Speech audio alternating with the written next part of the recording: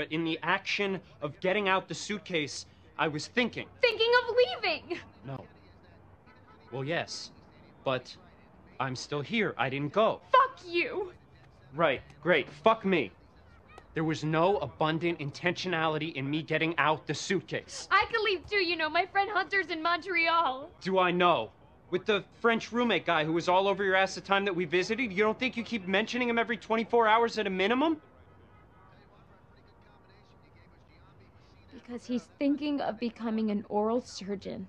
And you might have had a new friend if you hadn't been so obnoxious to him at the club. Can we just stop fighting? You got out a suitcase!